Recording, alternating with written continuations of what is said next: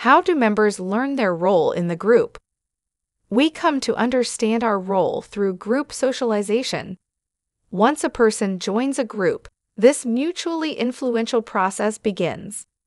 Individuals try to influence the group and get it to accommodate their unique needs and interests, while the group also attempts to influence individuals and persuade them to accept its goals, values, norms, and so on. Over time, the group's commitment to each member changes based on their contributions.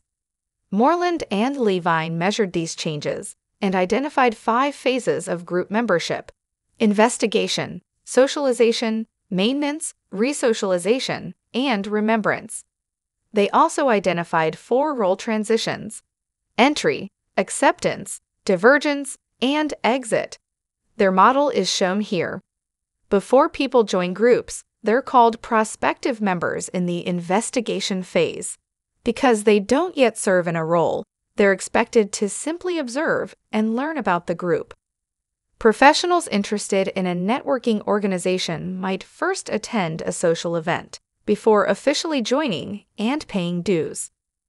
Once people join a group and transition to entry, they become new members in the socialization phase. In this stage, their commitment to the group increases as they learn more, get to know its members, and develop the skills needed to fulfill their roles. Because the other members don't trust them yet, they're expected to prove themselves in order to transition to acceptance. In addition, they sometimes experience role stress because they don't know much about the expectations and responsibilities associated with their new role. After gaining some experience and the trust of others, they transition to acceptance and become full members in the maintenance phase. As established members, they're familiar with the group and how things are done. They also have special privileges and enjoy more power in exchange for more responsibilities and higher expectations. Full members often mentor new members by including them in discussions and activities.